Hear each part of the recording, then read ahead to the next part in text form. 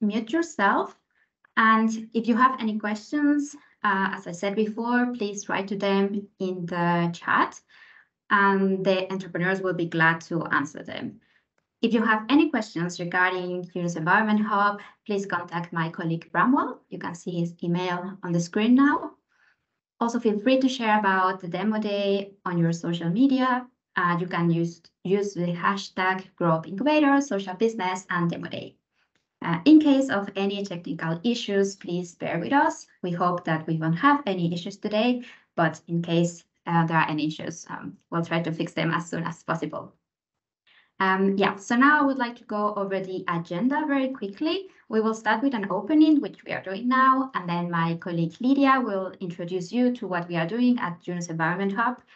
Afterwards, my colleague Bramwell will introduce you to what is GrowUp and what are we doing in this program. Then we will start with our first block of pitches. Four group of entrepreneurs will present their solutions. Afterwards, we will have a presentation from our guest speaker, Evelyn Gatwa from Sustainable Transport Africa. And then we will jump into the second block of pitches, which is going to be 3 businesses. And in the end, we will do a quick closure. So now I would like to introduce you to my colleague, Lydia, who would introduce you about Yunus Environment Hub. Thank you very much, Andrea. I hope you can hear me well. So thank you again, and good afternoon, everyone. I am very excited to be attending the GrowUp Demo Day, as it's a showcase of social businesses that have developed solutions to address environmental issues and mitigate climate change. It's a true reflection of who we are at Yunus Environment Hub, being that we are a global social business network that creates solutions for the environmental crisis. We achieve this through designing and implementing social business-based solutions to environmental challenges that create opportunities along the value chain. Next slide, please.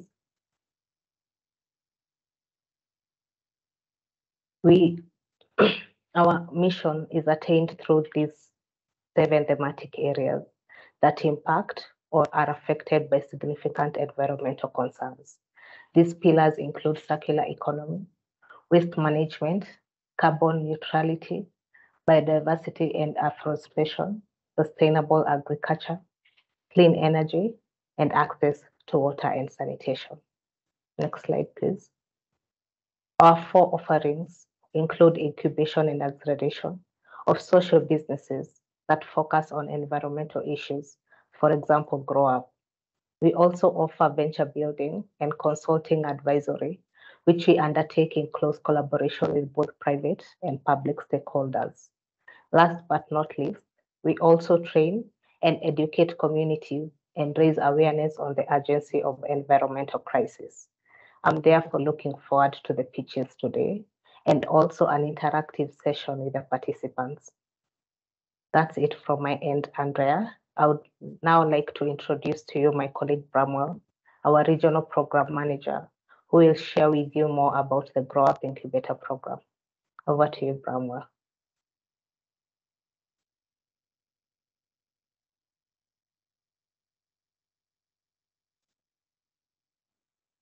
Thank you, Lydia and Andrea, for that introduction, and Lydia for introducing what Yunus Environment Hub is doing. And specifically in the East African region, we have a number of programs, and others can always be found in our website. But today we are here because of GrowUp Incubation Program, which is part of the larger, brighter and greener future for African youth program that was a 3-year program to support social businesses to create jobs while protecting the environment. And these 3 programs are the Start Now, which is our online course for social business plan creation and development, and then the GrowUp Incubation, where we support the early stage social business entrepreneurs and I'll go deeper into that, and with the zero plastic waste, which was more of a feasibility study on municipality solid waste management. Now, what is GrowUp? So GrowUp is an incubation program that supports early stage entrepreneurs within the East African ecosystem who have their proven business concepts and who want to scale their social business to become more self-sustaining, both in financial self-sustaining, environmental, and social. This is a 6-month program where the incubatees receive a tailor-made mentorship program based on their needs.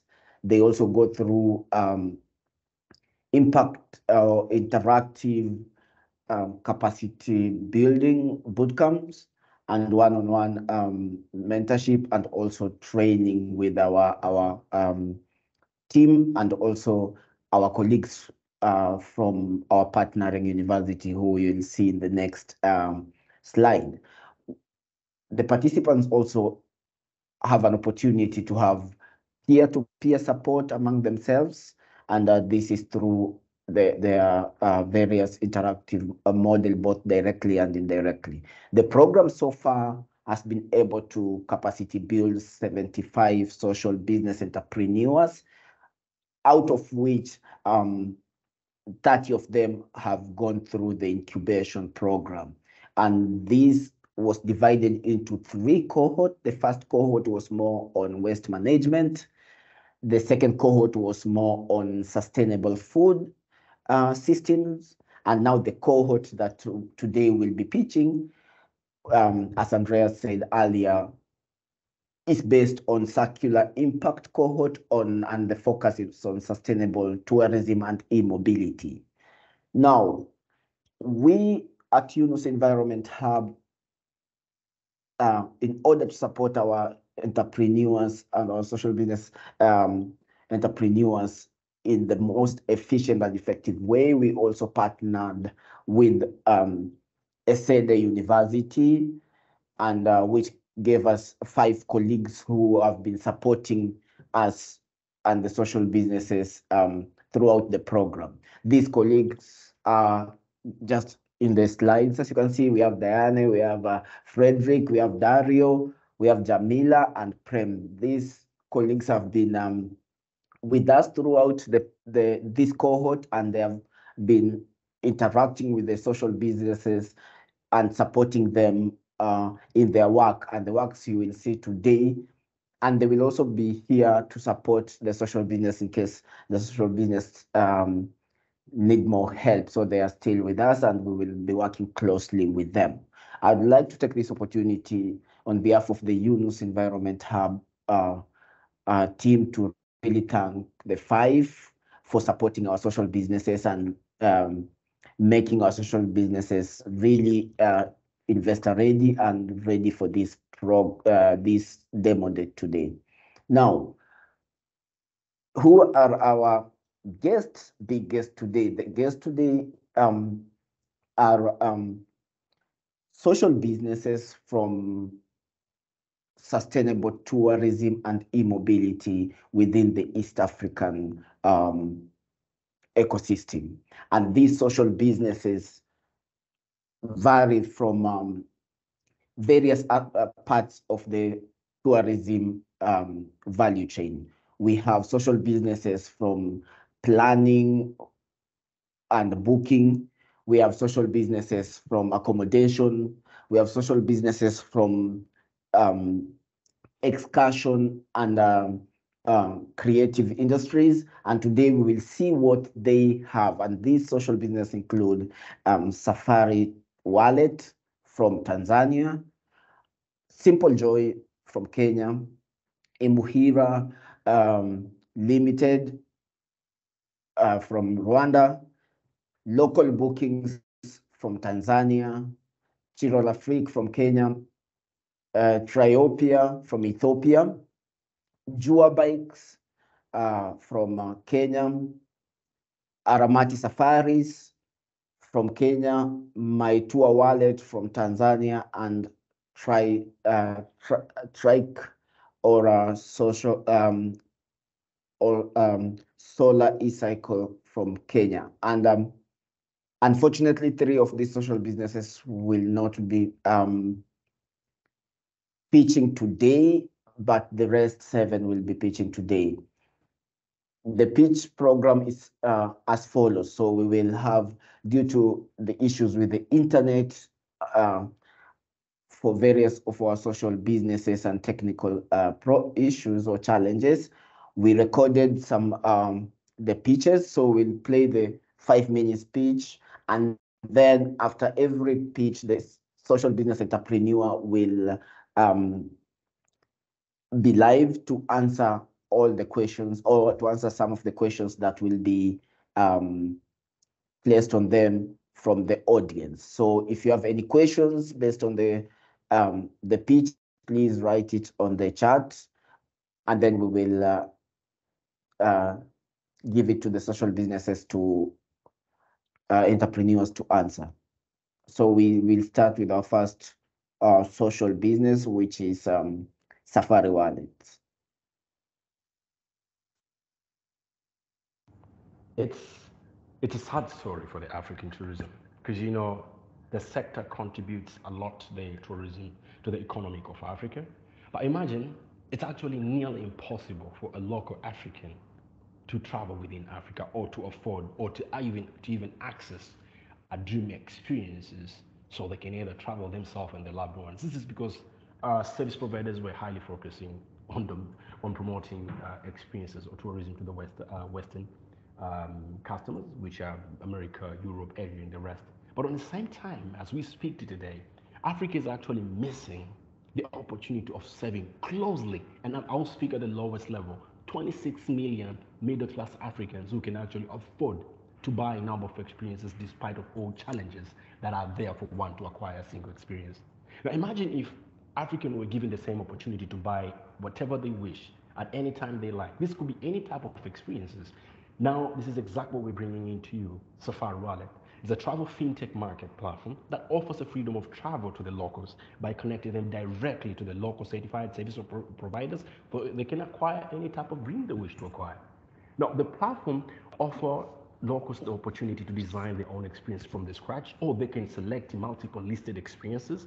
Away from that, with the financial tools on the platform, locals can actually pay by installments or even pay after travel in case of any challenges, in case they cannot afford to pay everything at once, or if they fail to do installments in a period of time that they've actually set for themselves. Now, what makes us really unique is that we allow our customers to personalize their experience. Our service is somehow human-centered, which means that we are 1 minute away to talk to our customer, or our customer can actually talk to a real human when there are challenges.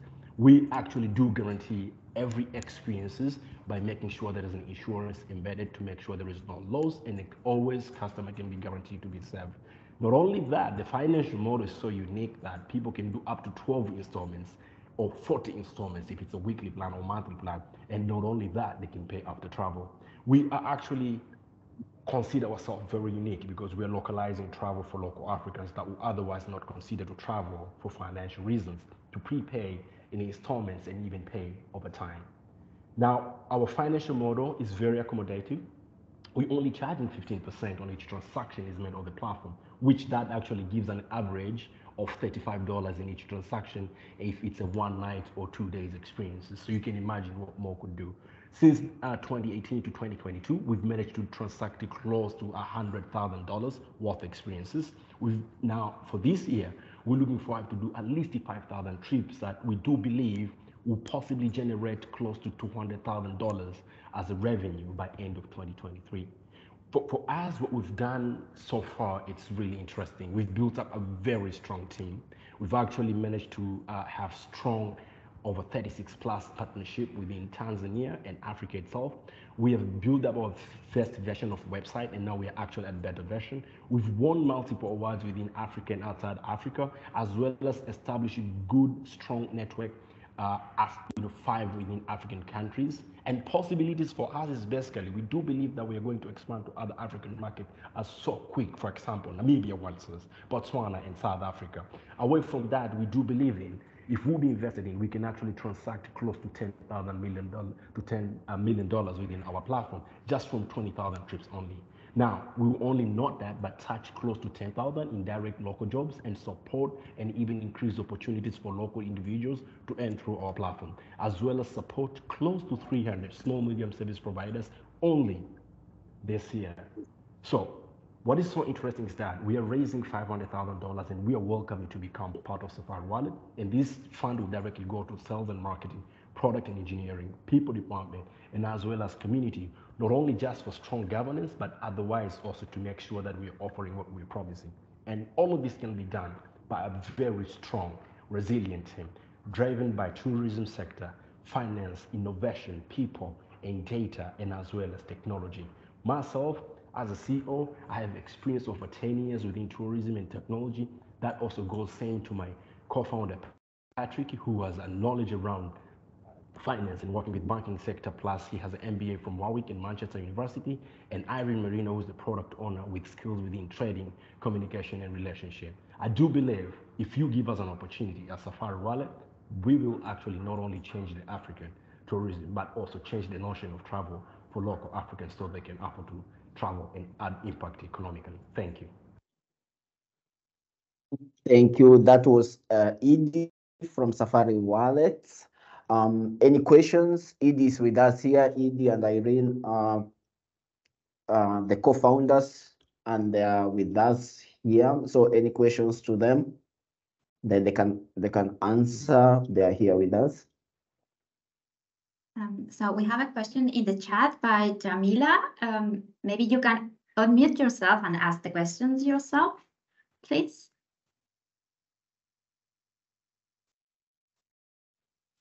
Hello, can you hear me? Yes, we can hear you. Great. So thank you so much for the pitch. Oh, I would like to learn more about your business model. So could you please possibly explain how you're planning to expand the number of partners who offer their experiences on your platform to reach your growth targets? Thank you so much. Could you please repeat the question? I'm sorry.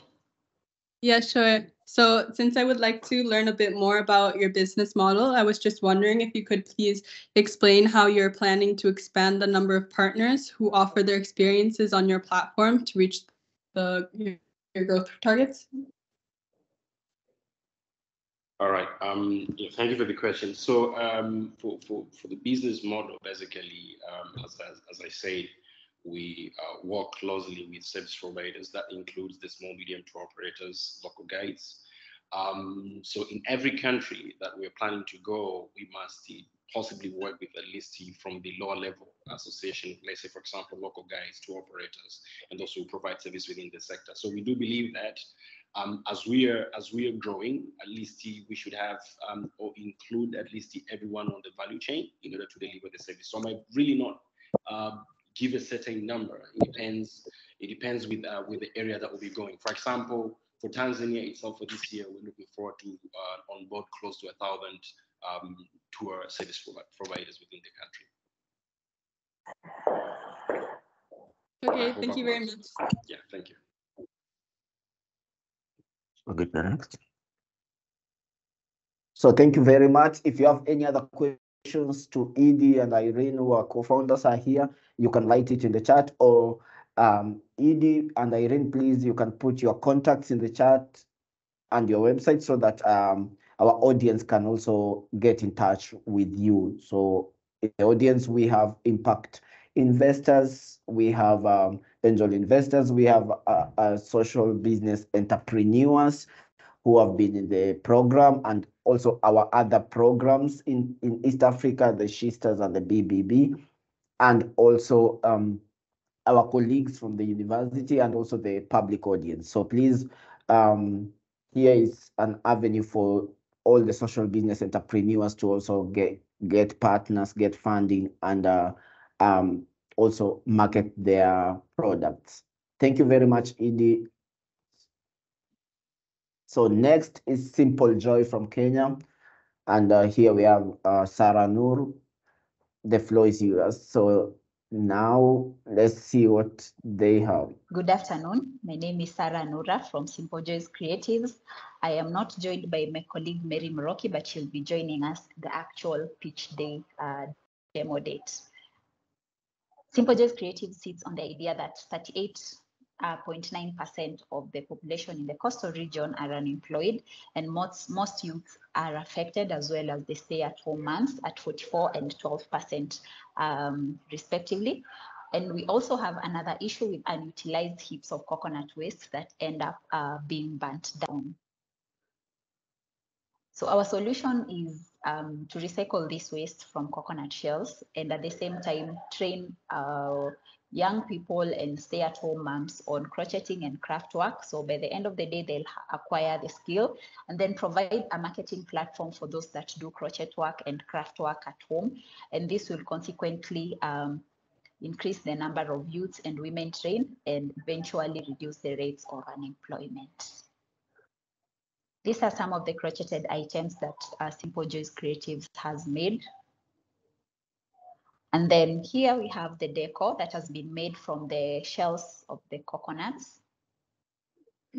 So in terms of our market and industry analysis, we have our total accessible market that is valued at 2.5 million US dollars, and this is about 13%. And then we have our serviceable addressable market, which is about 54%, and this is valued at 1.3 million US dollars.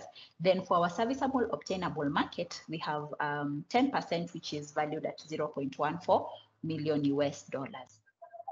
Our competitors are mainly the Maasai market, and in terms of our durability and pricing of our products are more durable, and yet they are customer friendly in terms of price, and yet they offer a high level of convenience, and they are more flexible in their designs, and utilization gives us a chance to have multiple uses for our products. And then we have a wide product range to choose from.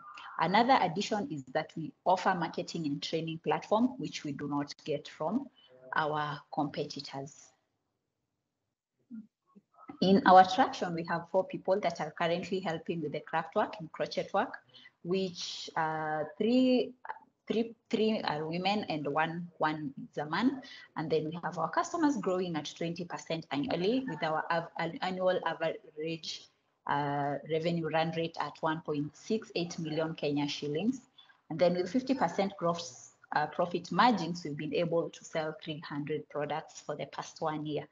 So 1 unit of our product is ranged at an annual average revenue of 5,600 Kenya shillings. Our financial ask is 960 Kenya shillings for the first quarter of the year, whereas out of this amount, 53% will go to our production hub, which is rent, furniture, licensing, and permits. And then raw materials would take 31%, which is now our yarn and hooks and accessories. And then the rest, which is 16%, will go to our marketing, which is going to be made up of our advertisement, branding, and packaging of our products. This is the team. Thank you so much for listening. Always remember that it's the simple joys that make life beautiful. Therefore, I invite any questions and inputs. Any questions? Sarah is with us here, and Mary, they are all with us here. So if you have any questions in the chat, Andrea?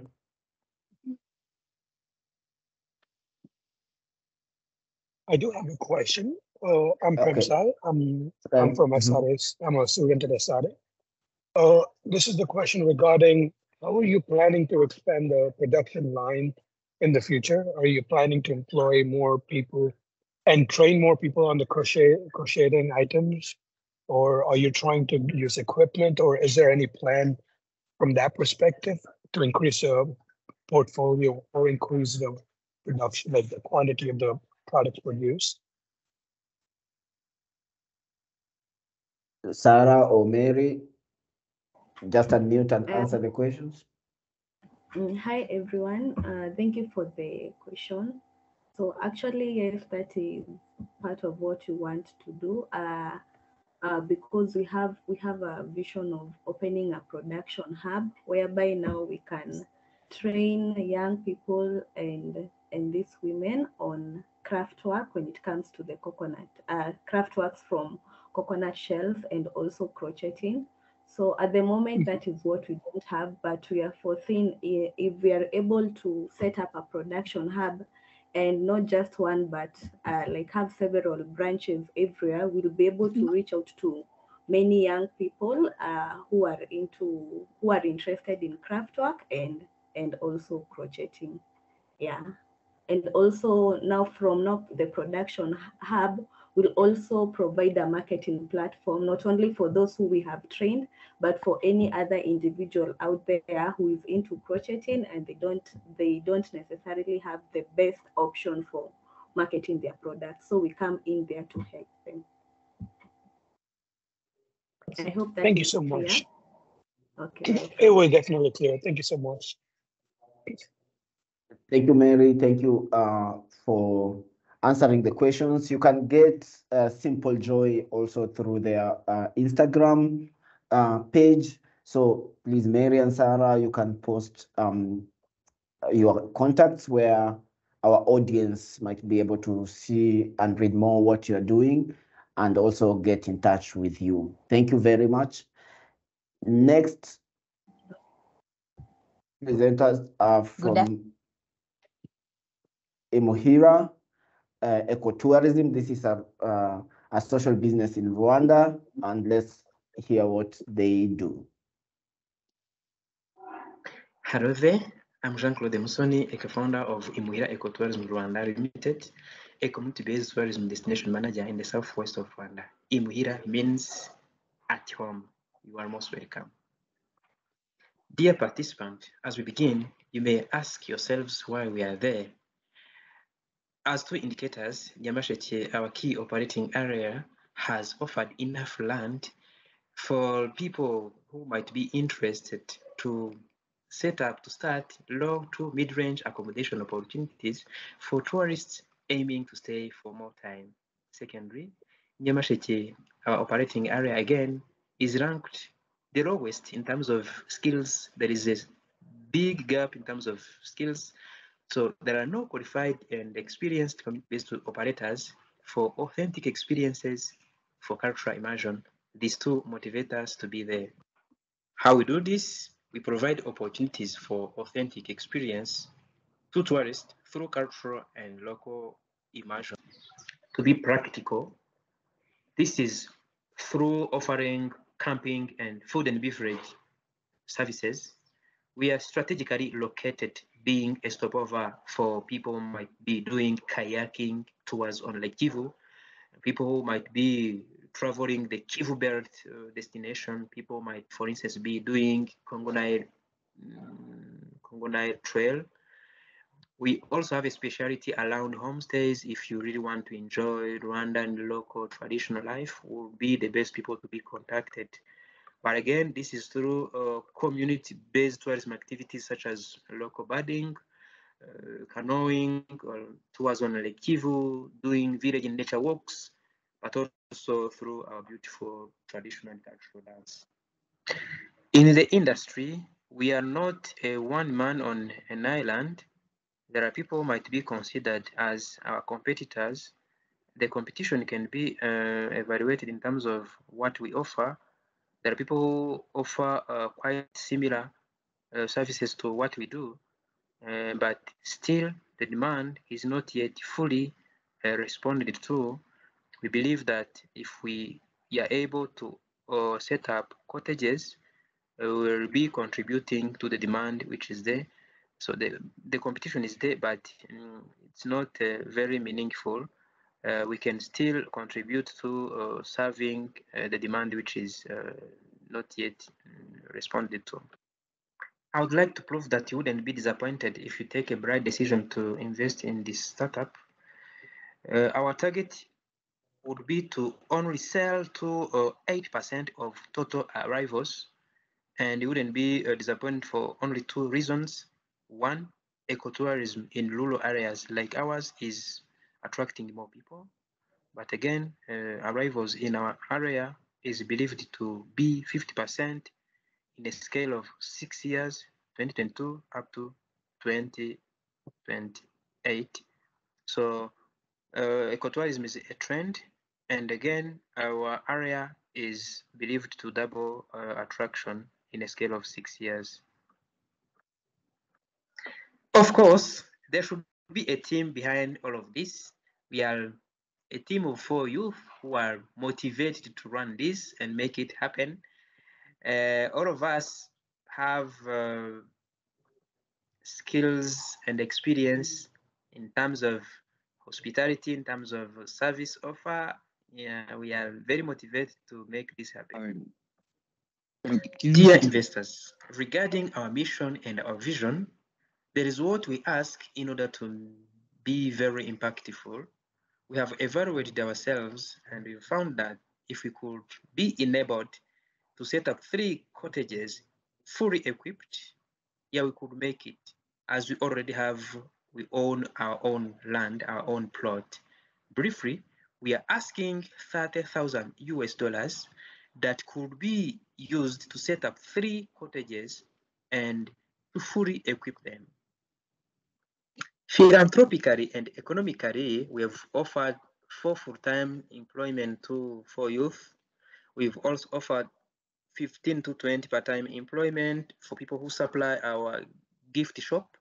We also mobilize the local community. Environmentally, we've ranked innovative ecotourism business by GIZ through the Kivu Belt call for proposals. We've also run a project of 100 children conservation. This was sponsored by MasterCard Foundation. REMA, Rwanda Environment Management Authority in 2020 has ranked that top 4 countrywide in green business owned by youth. In terms of education, we offer academic internships to people from colleges. We also run study tours to students from local universities. As I conclude, I wish you warm welcome in Muhira. Please join us. Thank you for attending. As I conclude this, I wish you warm welcome in Muhira. Thank you for attending. Bye. Thank you very much, Jan. So any questions to Muhira? Any questions online?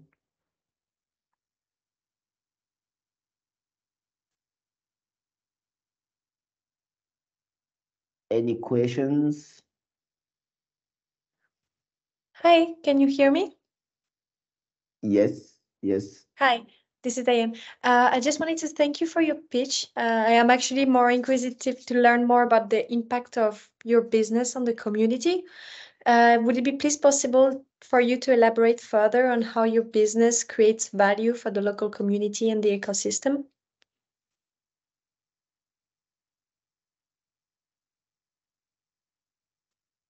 Thank you so much. I'm Jean-Claude, but there is also Esther who would also contribute to this. Please confirm if you can hear me.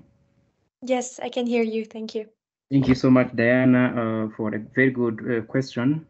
How do we contribute to the community? And yeah, first of all, we are economically sensitive, you see, and the community is under this climate. The community is under in the whole umbrella of the environment, so sensitively climate change concerned, we are contributing. But also in terms of altruism and philanthropism, we contribute to the community through offering jobs, which is direct to hiring people. We have hired 4 people who are kind of vulnerable people, now have full-time job, and they are paid monthly. But also largely we are also contributing to the community. We are mobilizing people. We are bringing in people who are contributing to the community, and this could not be possible during our absence. Briefly, this is what I can say about our contribution to the community and to the environment briefly, except if Esther has anything to add on. Otherwise, thank you so much, Diana. Thank you very much for your answer. Thank you, Diana. Thank you, Gian and Esther. If you want to contact Muhira, please, we will be sharing their contact also in the chat. so that you can also check their products, their company, or the social business out. Next is local bookings from Tanzania. Unfortunately, the entrepreneur is unable to join for the question and answer, but we are making sure that if you have any questions, just write it on the chat. We are trying to support her to join for the to answer the questions. But let's see and hear what they do. My name is Esther Oosterhuis, founder of Local Booking, a nature-oriented travel app for small and medium tour operators, accommodation owners, and their customers. Tour operators are the connection between the natural environment, the communities, government, and the rest of the world, and play a central role as intermediaries between tourists and tourism service suppliers. Tour operators can influence the choices of consumers, the practice of suppliers, and the development patterns of destinations. This unique role means that tour operators can make an important contribution to furthering the goals of sustainable developments, protecting environments, and cultural resources. Although tour operators play this unique role, tour operators face foreign rivals with daunting array of advantages, substantial financial resources, advanced technology, and seasoned marketing and management skills. Small and medium tour operators lack resources and technical knowledge to be visible online and therefore pay high commissions to online travel agents in order to get customers.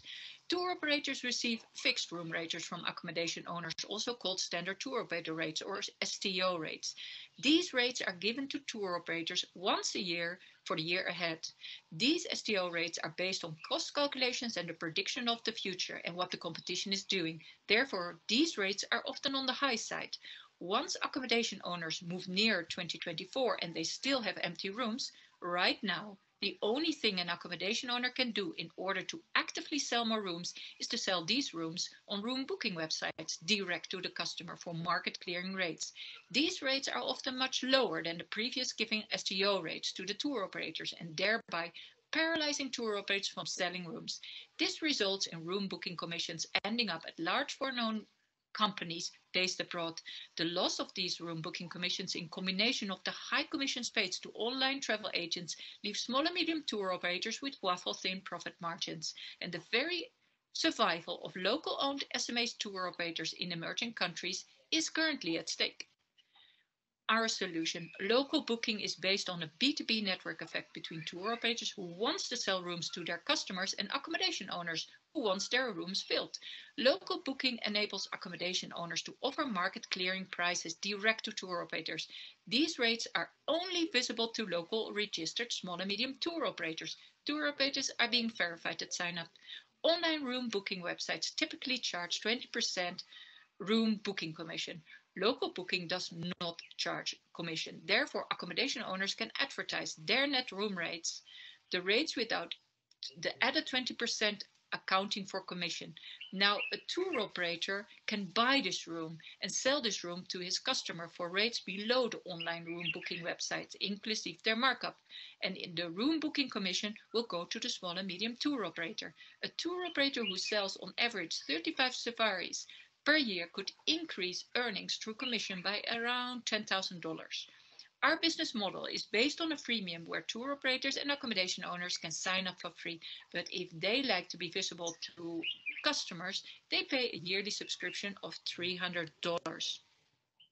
Local booking is bottom-up with a B2B network effect and therefore is able to offer a freemium and charge a subscription. Local booking also creates a huge value for its users by strengthening local connections using a network effect between buyers and sellers.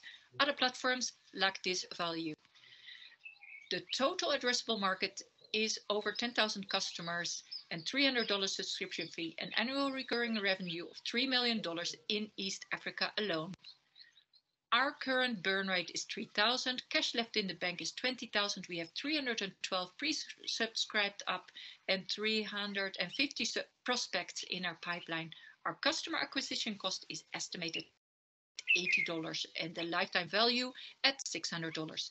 We are looking for an investment of $150,000 to spend 35% on technology development and 35% on marketing in order to drive revenue and customer responses will help us create a technology that will accelerate the creation of a product that is in line with the needs of the market. There is a growing argument that tourism success should not be measured solely in visitors' numbers, but rather in its ability to contribute to local economies and the net benefit it provides to the destination. Maximizing nature-based incentives will motivate improved management of natural ecosystems. Healthy ecosystems will keep visitors coming. Among the key traits we possess with this team are leadership and management, strategic business planning, creative and critical thinking and problem solving, accounting and reporting, web development, sales and marketing, and a deep commitment to making a change. Our first funding last year catapulted us with a proof of interest, and with over 1,000 likes on Facebook from tour operators and accommodation owners, we are assured and inspired by the many positive reactions, and we raised another $20,000 to develop a beta version, which we launched this April. The purpose of this beta version is to learn from users and customers while raising more money to develop the B2B local booking website and app to launch in this November 2023. We ask you to support local booking in order to provide tour operators in East Africa with the capacity and tools to play their unique role in preserving East Africa's natural environment by building a circular tourism economy. Thank you for listening to the local booking presentations, and we hope to be in touch.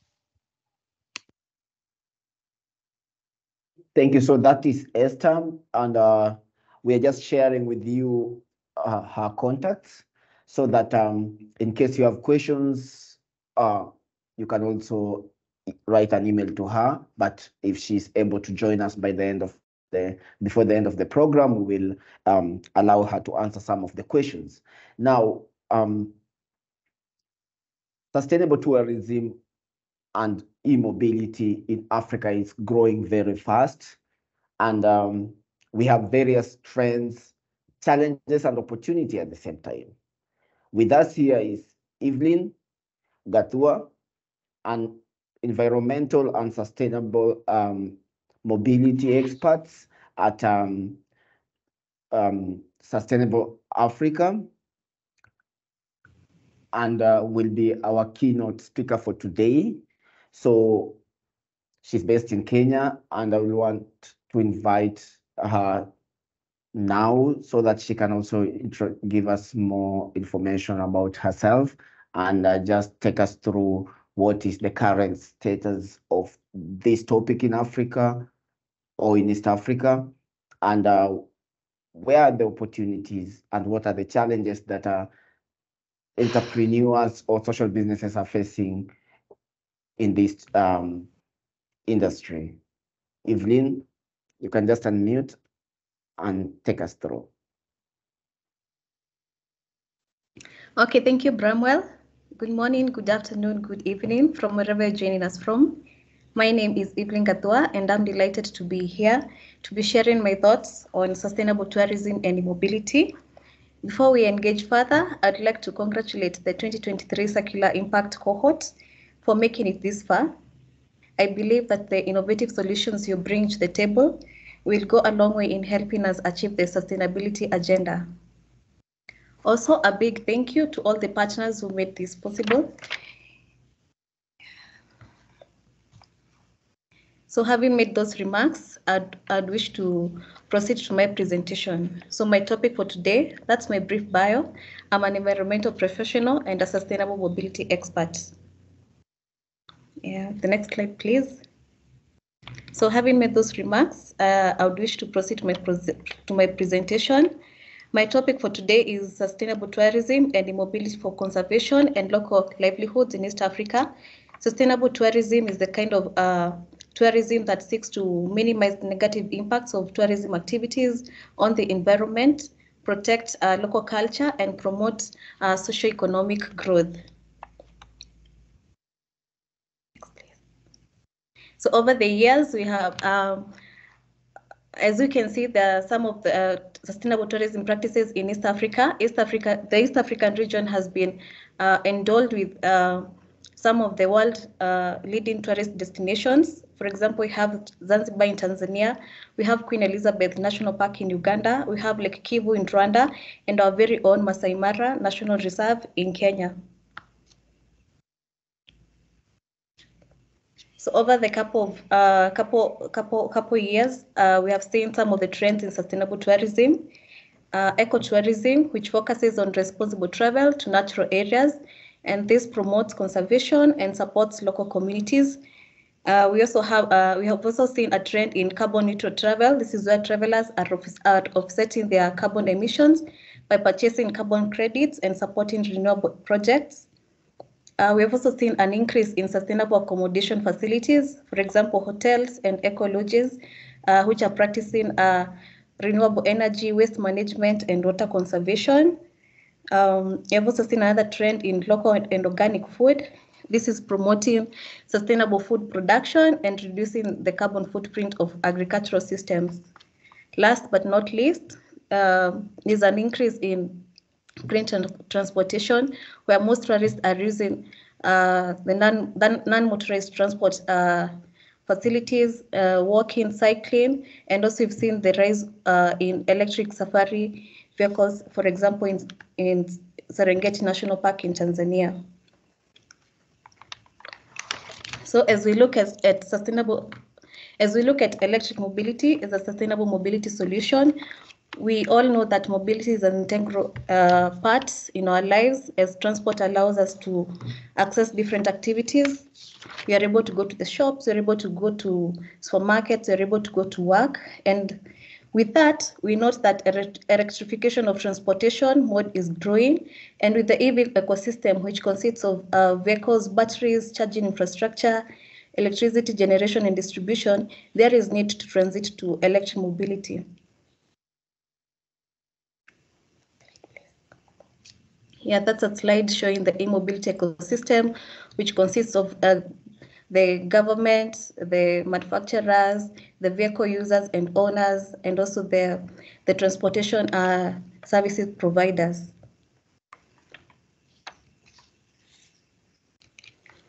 So as we can see, there have been some notable trends in e-mobility across East African region.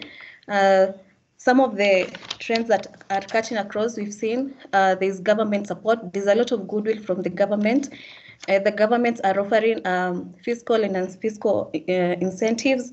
There's also a lot of investment in infrastructure, the charging infrastructure, the battery swapping stations. We've also seen a lot of innovation and in entrepreneurship. There's a lot of transportation startups that are coming up to help it transit to electric mobility. Next slide, please. Yeah, those are some of the trends in Ethiopia and Tanzania, amongst the other countries we've seen previously.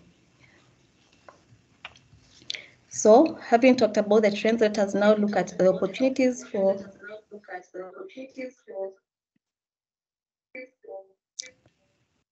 Okay.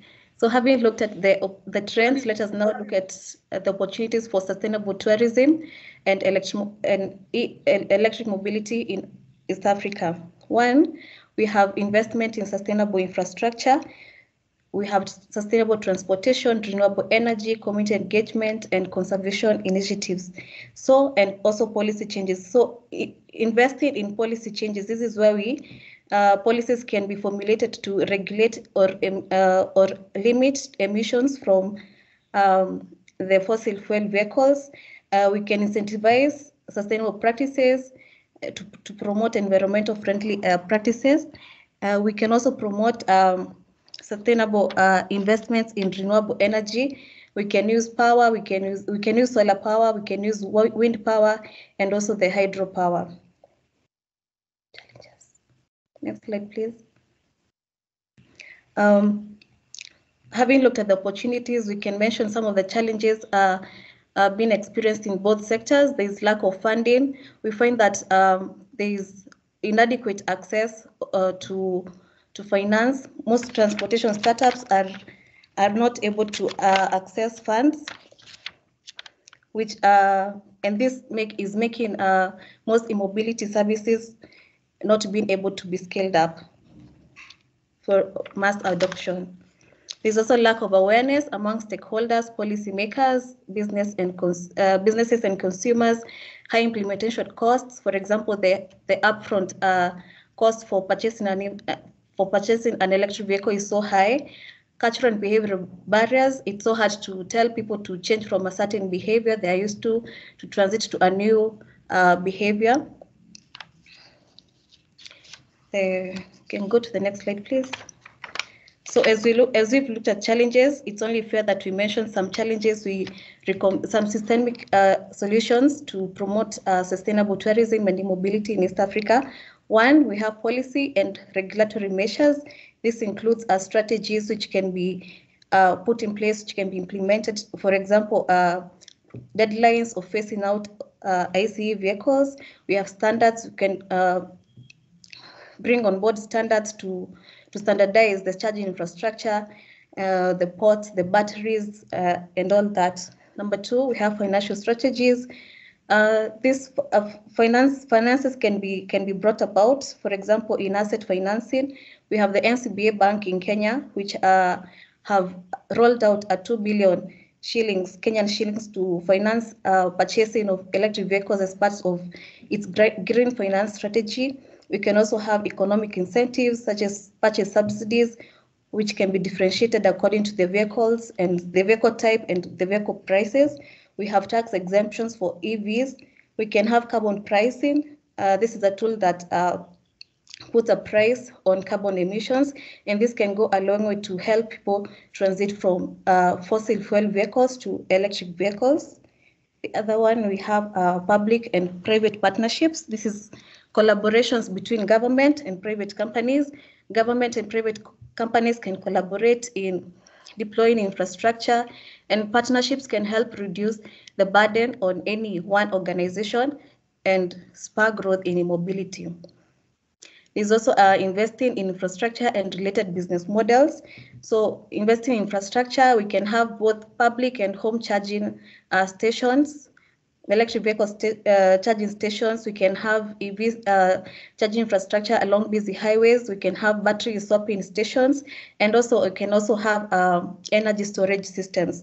So the energy storage systems can include batteries, which can help to reduce peak demand and provide auxiliary services to the grid. The business model derived from this type of infrastructure is by collecting revenue, which from the sale of the batteries or provision of these services. The other solution we can implement is investing in renewable energy, just like I've mentioned before. We can invest in solar power, we can invest in wind power, which can, and all this will help to, promote circular economy. Last but not least, we can invest in research and innovation. Research and innovation in battery technology, that is the chemistry of the batteries, the charging materials, the manufacturing processes, the charging technology. It can be wireless charging, it can be smart charging, and also the electric motor technology. All this, invest in research will help drive the technology forward and also accelerate the transition to a sustainable future. Please note that this is not a conclusive list. We can have so many solutions, but these are some of the ones I picked from the whole research. So in my conclusion, the next slide, please. In conclusion, we say that sustainable tourism can help to conserve the environment, promote economic growth by creating employment opportunities, thus alleviating poverty and improving livelihoods, just as I've seen some of the startups are doing. To promote the growth of electric mobility, interventions such as local assembly industries, adapting industry tariffs, waiving import duties and taxes, establishing low emission zones for electric vehicles, and promoting the interoperability of mobility infrastructure and services. All these activities need to be pursued so as to achieve the sustainability agenda. So I'm happy to answer any questions. I think that has been my time. Thank you. Thank you, Evelyn. Thank you for that presentation. As we are waiting for questions or a few questions from the audience, I have a question for you. one of the critical challenge was more cultural and behavioral issues that are affecting the sustainable tourism and e-mobility in East African ecosystem. A number of our social business today and who are in this cohort focus on domestic tourism. And this topic is quite still, as much as it's not new out there, but still culturally, domestic tourism is still affected because not most people are really traveling domestically within the East Africa. What can you encourage, or what can you encourage the social businesses here present and who are focusing on domestic tourism or local tourism as a business model to do in order to create this awareness and really deliver the services to the local communities? Okay, thank you, Bramwell, for your question. So we find that most of us who are in Kenya, let me use Kenya as an example. We do not know that there are very many tourist destinations across the world, no, across the country. We all know of the coast. So when you have money, you think, let me rush to the coast. That's the only tourist destination. So I think what the social businesses can do, one is marketing and educating marketing through digital platforms, so that we can educate our people on very many opportunities out there for for tourist destinations across the country. Okay. Thank you. On the same cultural and behavioral change, one of our social businesses that will also be pitching today is focused on e-mobility. So we had two focusing on e-mobility, but one is enabled, one will be pitching in the next phase. Are we ready in the East African ecosystem to adopt and implement the e-mobility, e-bikes, for example? Are we prepared to adopt this way or medium of transport, number one, and number two, what are the opportunities in terms of funding and also just support for the businesses or entrepreneurs in the e-mobility ecosystem? Okay, thank you again. So to answer your question, I believe there has been a lot of goodwill even from the public itself. For example, I've been involved in a lot of pilot projects for electric bikes. And when we were doing the project, we came into contact with the local communities, and people could come and ask, what is this? What is this bike? What are the advantages of using an electric bike over the ICE bike? And you see, when you you first create confidence in in the local community, and after you've created confidence, with time you'll find that it will be easy for them to change from, or rather to transit from using the ICE bikes to now using the EV's bike. Also, to answer your question, to help people transit from using an EV bike to an ICE bike, we need the prices of an electric bike to be at least lower, so that the local mwananchi can be able to get them, can be able to afford them rather. Okay, thank you very much, Evelyn. So Evelyn, I don't know if you will be with us until the end, but Evelyn's contacts are on the screen. If you have any questions still, you can use the chat button to really write your question, and then we will share with Evelyn. Do you have any question? I don't have any questions for now, but we can continue with the second block of the pitch.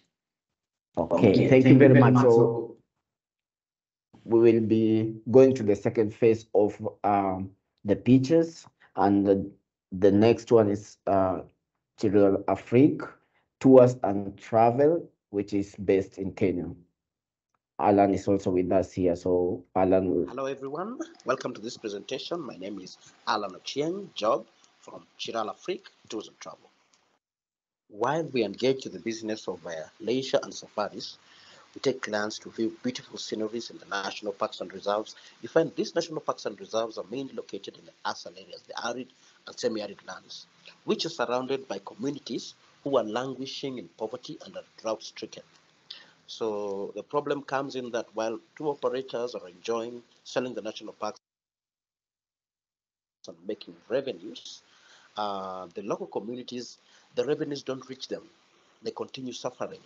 And statistics show that 17% of Kenya's population live below the poverty line. Out of this, slightly over 40% of those affected occupy the ASAL areas. So looking at the local communities would also help to reduce the level of poverty within the country. We offer local community-driven tours that provide a revenue share model where 5% of the tourist spend is passed on to the community, and there's an integrated approach we have where the tour vehicles, we have a village elder who accompanies the guest as well as the tour guide. The village elder is able to explain some things that the normal tour guide wouldn't be able to explain, like historical occurrences, animal behaviors, human-wildlife conflicts, things that happen real time. We also have training opportunities to the youth who are very enthusiastic about tourism, and of course, women are empowered and are able to showcase and sell the artifacts. This gives you a good picture of our products and services and our different clientele, ranging from single traveler to luxury traveler, and then different services from adventure. Luxury traveler might prefer all flight safari. Single traveler might prefer an adventure. Just shows you the different products and our different clientele. The market for tourism paints a bright picture because already the government projects by 2030, 3 million tourists or $3.2 billion in revenue. So if we look at what is accessible, we can say about 5% of the available market will be available to us, accounting for about $160 million by the year 2030. So if we get more realistic and say we're just targeting 1% of the market we can access based on the products and services we're offering, then you would say looking at about $1.6 million to generate by the year 2030, which is a pretty good outlook. When we take up a competitor analysis, as the diagram indicates, we find that a lot of our competitors are either doing only tours and travel, engaged a little bit in environmental conservation, but not many are engaged in both environmental conservation and local community involvement, which makes us stand out. These figures show our financials from 2019 to 2022, with the segment of international tourists only leaving aside transport or air ticket and other segments, only international tourists. 2019, $15,000. 2020, $5,000, slightly because of the pandemic. 2021, $18,000. 2022, $22,500. This chart shows our financial projections for the next 3 years, 2023 to 2025. We expect our financials in tourism to improve up to about $45,000 by the year 2025, based on recovery of the industry after the pandemic, the positive outlook of the industry, political stability now, and of course, if you accept our proposal, then we expect to generate more revenues with the activity that we'll be doing. Our ask is $50,000, with a big chunk of 40% going to promotion. Promotion here covers traveling to European countries once in a while to be able to market ourselves and create a presence. Of course, also advertising in online sites that are found in Europe so that people get to know more about us, increasing the number of visitors and therefore increasing our impact to the local community. Capacity building, we will onboard professional CBT. This is a community-based tourism to help us in formalizing the program, ensuring more people are trained. And finally, we will invest in a tour caravan, which will take up 25% of the revenue, so that we can be able to cut costs that are initially being used to hire vehicles, and also at the same time we can be able to hire the vehicle, which increases revenues and ensures the program we have is more sustainable. When you invest in us, you already increase the impact we will be having, positive impact we will be having in the local community. For instance, we will increase our disbursements to the local community to up to $5,000 by the year 2025. More youth and women will be trained. Some jobs will be created more than what we were creating, and of course, women will be more empowered because we will expose them to the market as they sell their wares. You will also be helping us to further the UN Sustainable Development goals of zero poverty, zero hunger, education, and economical empowerment. The company has 4 key members in management, as displayed.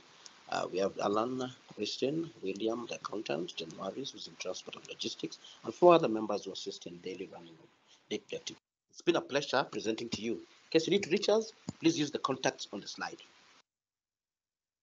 So that is Alan. Alan is with us here. Any questions? I do have a question. It's about like understand you're sharing the profits of whatever you get, 5% of the community. Do you have any plans or strategies on expanding that budget, or how are you planning to use that budget in the community? How is it going back to the community? Can you expand a little bit on that? Hello? Alan, Hello? Yes, Alan. Thank you for your question. This is talking about our revenue share model with the local community. What we do is we estimate that per client we gain about $500. So what we give back is about $20. This is a standard that we have put in order to be able to support the local community. So what we will do, because this is a step by step, something we are doing in step by step. So what we will do as we gain traction to the program, as we expand the program, as you can see, we have a plan that we're coming with, trying to onboard someone on community-based tourism. So it means that we will then have a look at if we are generating more revenues, and therefore what we have to give to the community becomes more, then we will have a structure. Having a structure means we will now decide and say, instead of giving out the money, then we can put a pool of the fund and therefore come up with a project in collaboration with the local community, rather than now giving it as a cash stipend every time our guests visit there. Thank you so much. That makes sense. It looks like it has a lot of potential. You can create programs, trainings, like you said. It's a great opportunity. Thank you for answering. Thank you. Thank you, Alan. Thank you, Prem, for the question, and Alan for answering. From Kenya, we will shift directly to Ethiopia, where we have Triopia. Let's hear what they do. Hello everyone, we bring you Triopia, which is a one-stop platform for travelers to find tour package, events, local experiences and more while they're in Ethiopia and beyond. You can find us on Android apps, our websites and through our call centers. Triopia operates as a two-sided marketplace, one for the service providers, increasing their global visibility and making it easy to design and post their tour package, and second for the customers as a one-stop shop for a smooth journey of tour discovery and bookings and seamless secure payment with a guaranteed service. The problem we have identified is that there is no single online portal marketplace for tourism and leisure activities with an easy and secure payment options that tourists wanting to explore Ethiopia can serve.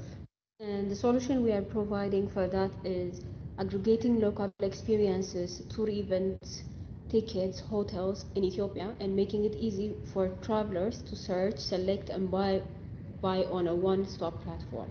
In addition to building a platform for tour operators to quickly design, post, and promote their services online wherever they are. Our business model is based on a 10% commission, which is topped on the price provided by our partners.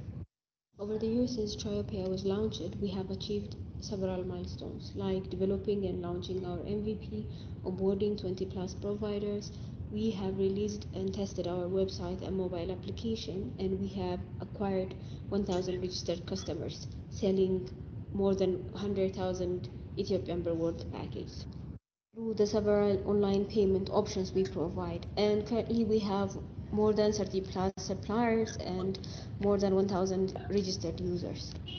Per the study released by the UN World Tourism Organization, by 2030, customer spending on tourism and related sectors in Africa is projected to reach about $261.7 billion.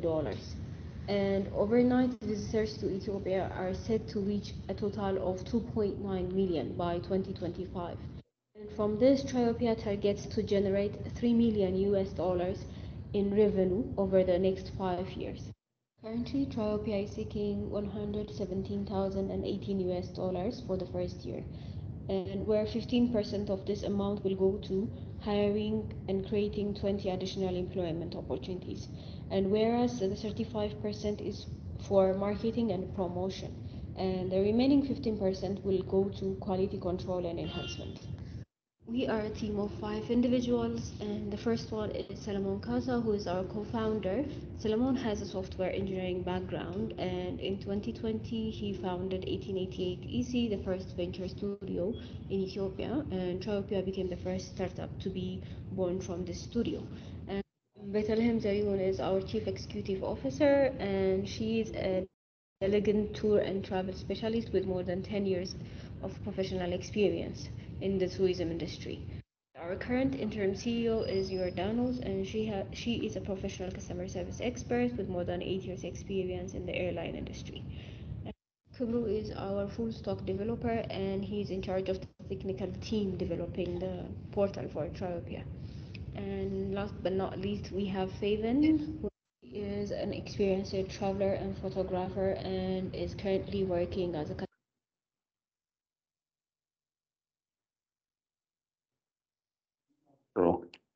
Okay.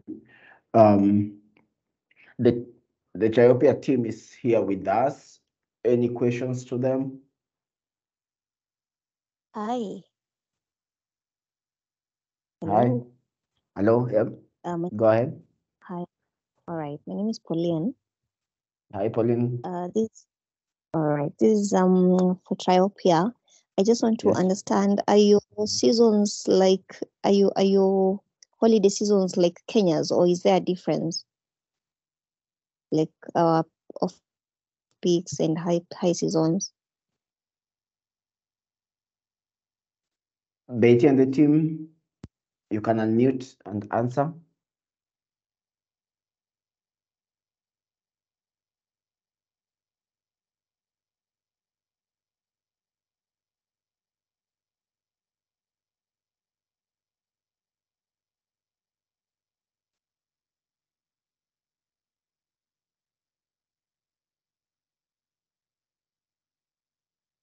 Betty.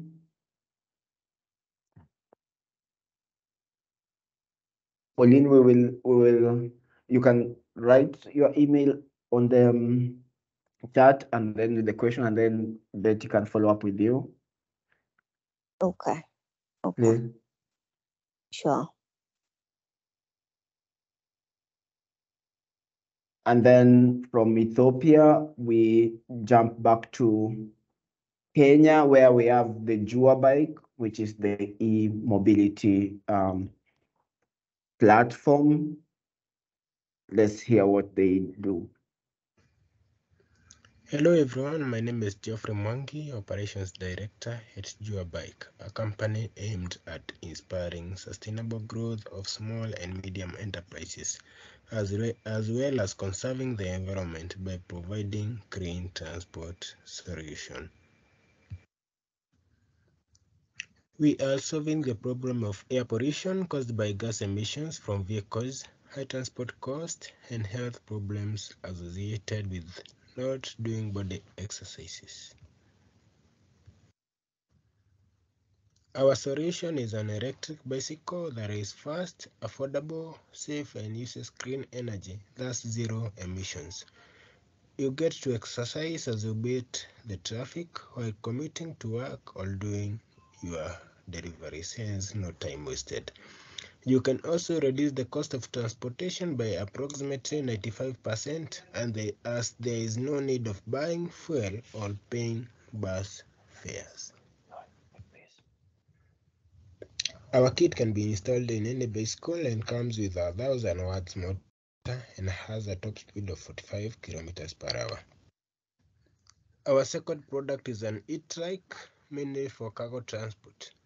The rear carrier can be switched from a cargo carrier to a passenger carrier or a mobile shop, as you can see on this diagram. The e-trike comes with a motor of 2000 watts and a top speed of 45 kilometers per hour. It have a carrying capacity of 250 kgs. Our target market for the kits is commuters, last mile delivery agents, courier companies, and small enterprises. The e-trike has almost the same market, except that this has demands on the agricultural sector. Our competitors are Iwaka, Ibi, and Akride, who focus mainly on selling complete bikes. In addition to what our competitors are offering, GrowUp offers conversion kits, making it cheaper for bike owners to own e-bikes without having to buy the full bike. Also, GrowUp has partnered with various financiers like Haki Africa, making it easy for commuters and low-earning delivery agents to own e-bikes by giving them flexible payment plans. Our new e-trike also makes us different with our competitors as the demand is too high on the courier sector. Our revenue model, we have a cash sale whereby customers can purchase the bikes through a conversion kit on cash. And also we have the financing sale whereby customers can own the e-bike by paying as low as 2 USD per day through our financing partners as they use the e-bike or the e-trike. Our company was established in April 2021 and we launched our first 3 pilot bikes in June 2021. We have a goal of having more than 1,000 e-bikes on the road by the first quarter of 2024. We also plan to open more service centers within the country. We are looking for 500,000 USD, which will be used to develop Pego solutions, roll out 1,000 Jua e-kit, and also roll out Jua e-trike and establish 5 service centers. Our team is Paul Mohe, who is the founder and the CEO. I, Geoffrey Mwangi, the operations director, and Warren Odaji, the CTO. Thank you. Thank you very much, Geoffrey. I see Paul is also with us here. So if you have any questions for the GrowUp team, you can ask. Hi, my name is Duta, and I have a question. I think this is such an exciting business. Where are you based? I think that is my question, because I run a business and we do a lot of deliveries. And one of the things I've been looking forward to is eco-friendly options to partner with for deliveries. So maybe I'd like to know where you're based and how we can, use your service. Sure. Thank Paul? you. Yeah. Paul? Yeah, can you hear me? Yes. Oh, yeah, we are based in Kindaruma Road at Kindaruma Court. So I'm happy to share our pin location right here, and you can visit us as well. I think I'll also share my email address. You can reach out and we can take the conversation further. Thank you, Paul and the team. You can please share your contacts and your location to the chat. Any last questions? Okay. We don't have any more questions in the chat for now. So if anyone else wants to raise a question, they can just unmute yourself.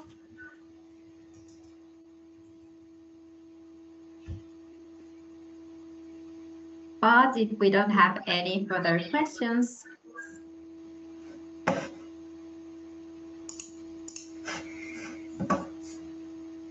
Ethan, please mute yourself if you're not asking questions. Thank you. Continue. All right. Well, we've heard all the pitches from our cohort now.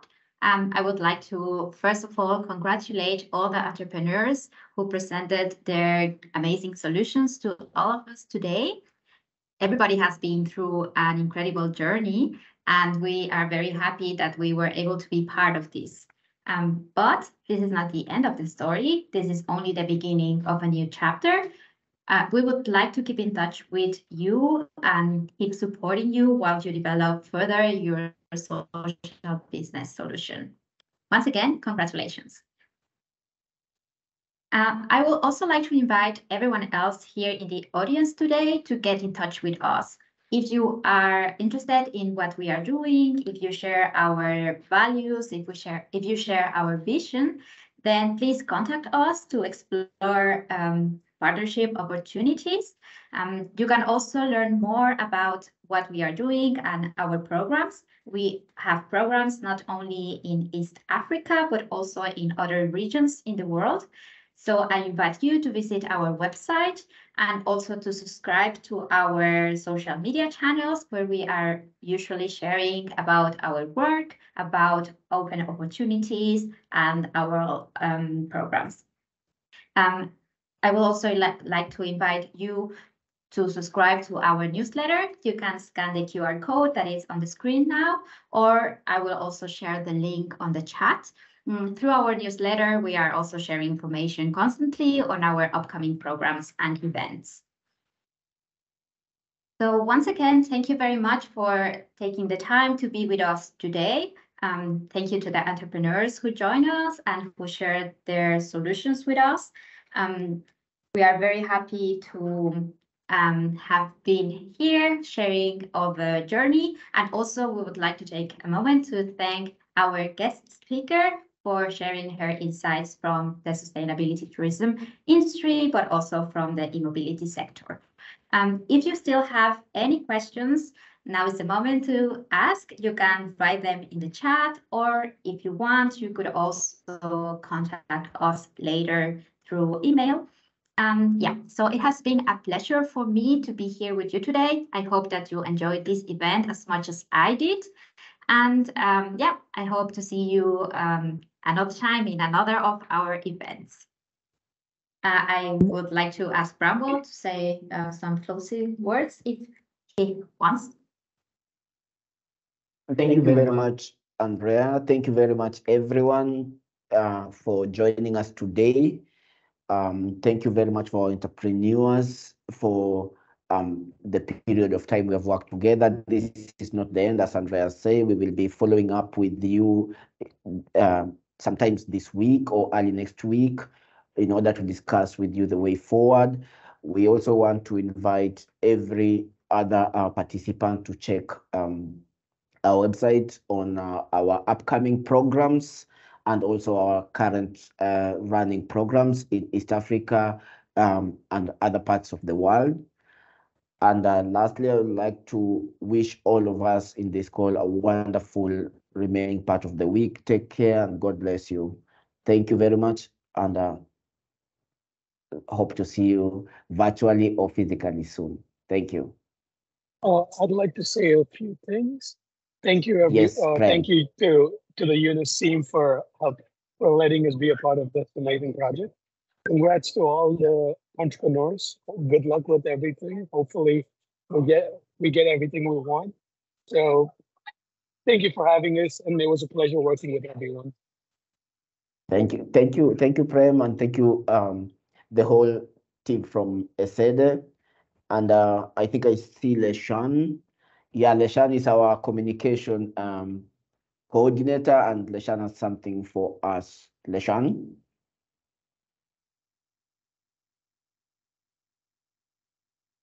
A minute. Yeah. So good afternoon, everyone, and thank you for joining us for this demo day. I would like us to document this particular session, and I would like us to kindly turn on our cameras. So and put on a very, very big smile. I'll just give you a minute or two to turn on your cameras.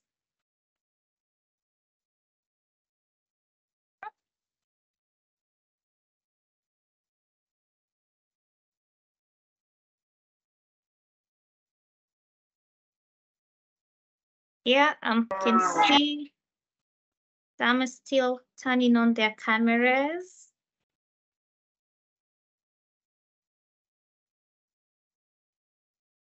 Yeah, so now let's have a very big smile in 3, 2, and 1. Thank you so much. Bramwell, over to you now. Thank you. Thank you, everyone. Thank you, and God bless you. Bye.